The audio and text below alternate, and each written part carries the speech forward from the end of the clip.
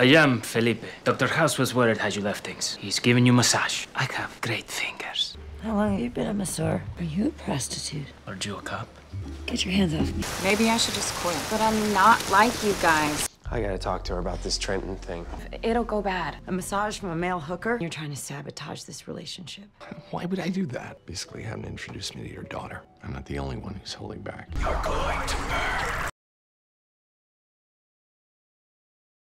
And I thought I was hallucinating when realizing someone came up with the plot idea that the new teammate was hired because she looks like Chase's mum. Very excited to be reacting to House MD Season 7 Episode 4 Massage Therapy. On this channel we are reacting to all 177 House videos and this will be episode 136. Let's see if I can get the diagnosis before House does as a doctor working in London. Billy? Is anyone here? Hey, I just noticed the front door was open. Maybe you left it that way.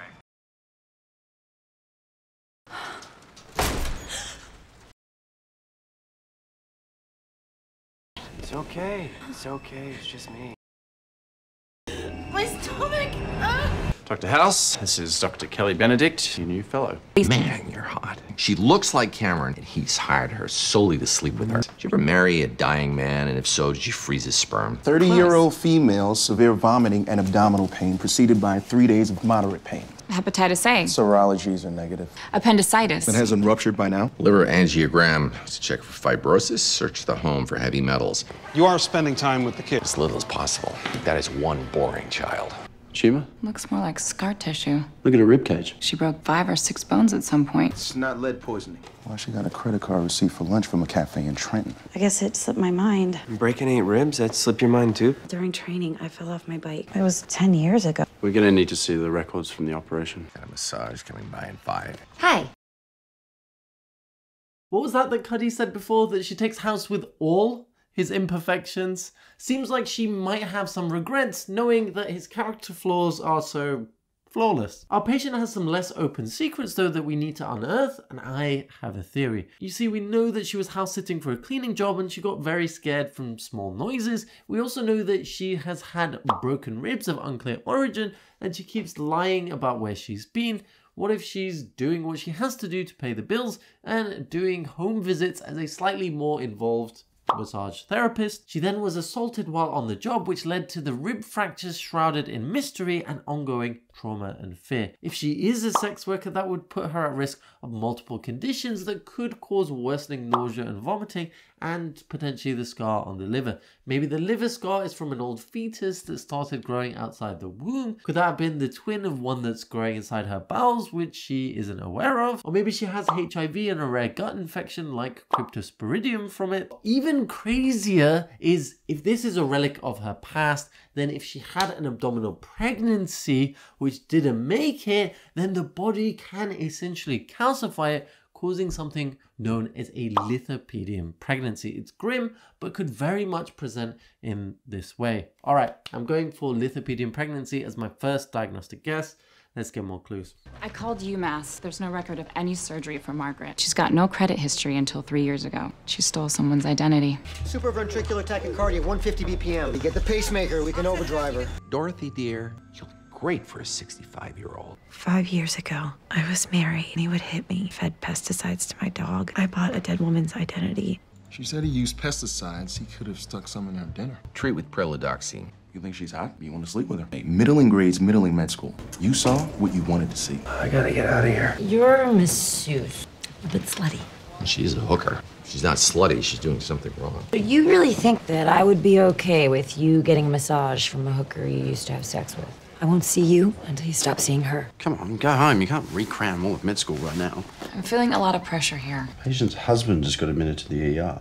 House paying sex worker prices to get a massage is like signing up to a health center with a sauna, swimming pool and jacuzzi so you can use the exercise bike. Not his usual efficiency unless he's keeping the spa features just in case. We all know he has his doubts about him and Cuddy's compatibility, and cutting off his all too familiar connections is another step deeper into the unknown. Definitely something that would crank his heart rate up, but not as high as the patient's at 150. That is a classical heart rate, but why? Because of something called atrial flutter. That's when the upper side of the heart starts to beat frantically at 300 beats per minute, but the conducted beats only go down to the bottom of the heart at a certain ratio.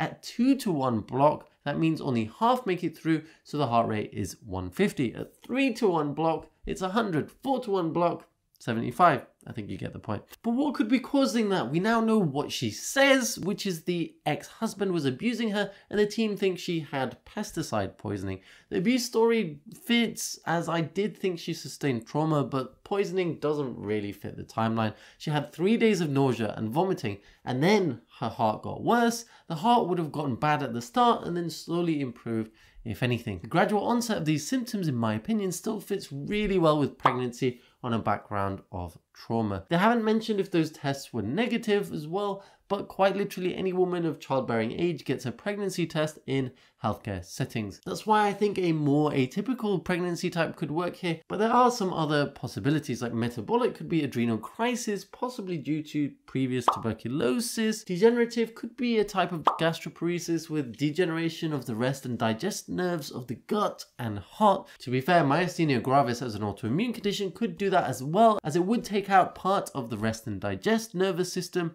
Oh, that would work quite well. Neoplastic could be a carcinoid tumor which is spitting out serotonin from the bowel. Infectious could be current actual tuberculosis that could present like this.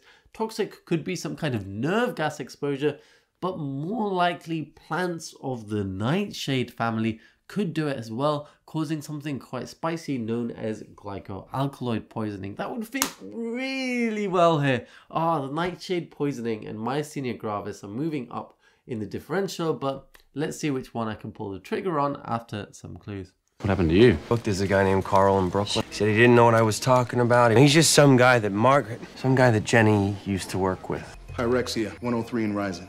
She wasn't poisoned. Theory 2.0 of why Chase hired you. Dr. Kelly, meet your doppelganger. They do actually look alike. I know what you're thinking. Chase wants to sleep with his mom. But who wouldn't hit that? What about Legionnaires? Tab said he saw a rattly old air conditioner. Dehydration from the fever could hide the pneumonia. Water the patient, treat for Legionnaires. Whose idea was Legionnaires? Dr. Chase's. We hire someone unqualified, it's just dead weight we'll all be pulling. Me especially. You especially why? I am at a different level. Which is reflected in what, exactly? I am Felipe. Dr. House was worried how you left things. He's giving you massage. I have great fingers. How long have you been a masseur? Are you a prostitute? Or you a cop? Get your hands off me. Maybe I should just quit. But I'm not like you guys. I gotta talk to her about this Trenton thing. It'll go bad. A massage from a male hooker? You're trying to sabotage this relationship. Why would I do that? Basically, having introduced me to your daughter. I'm not the only one who's holding back. You're going to burn. And I thought I was hallucinating when realizing someone came up with the plot idea that the new teammate was hired because she looks like Chase's mum. Who comes up with that? It does feel like she might be cut from a different cloth from the rest of the team, and I suspect that cloth may be sent to the patchwork pile very soon. Foreman also thinks that he can pull rank on Chase even after House's return, which doesn't quite add up considering that Chase has gotten way more diagnoses right than Foreman has.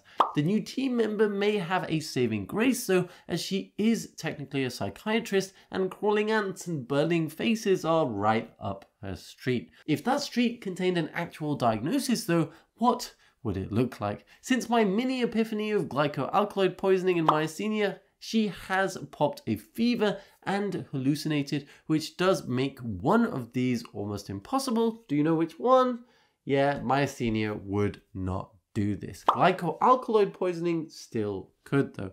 What even is it though? Well, the nightshade plant has been used for centuries with some women during the Renaissance even using juice from the berries to dilate their eyes and look more attractive. They've also been used as an anesthetic, although usually with the ever so slight helping hand of opium. What's deceptively interesting is that despite being one of the most toxic plants known to man, the fruit itself is attractively sweet and looks like a cherry, but is black all over. I can't imagine how this fits into the storyline, but the symptoms do work just so perfectly. I'm gonna go for nightshade, also known as belladonna poisoning, as my second diagnostic guess. Let's see if I'm on the right lines. It's hit her brain, whatever it is.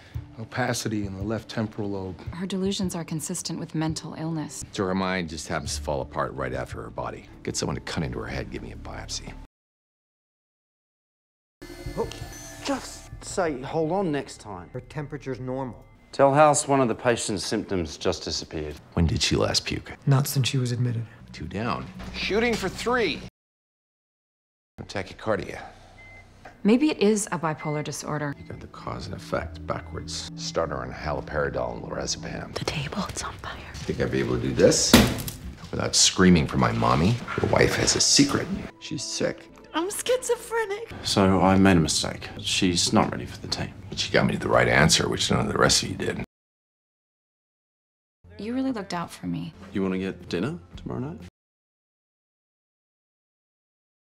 House has gotten a taste of his new life as Cuddy's little human tastes sweet. Sweet mahogany. Probably one of the only people who can get under House's skin is operating at a level he can't predict. The uncivilized, unsocietally indoctrinated, blank slate little humans that we call children. Oh, I am looking forward to this rivalry even more than his showdown with Vogler. Schizophrenia though, really? We are giving actual common diagnoses in House now. I'm at nightshade poisoning and Lithopedian pregnancies and the author is on schizophrenia.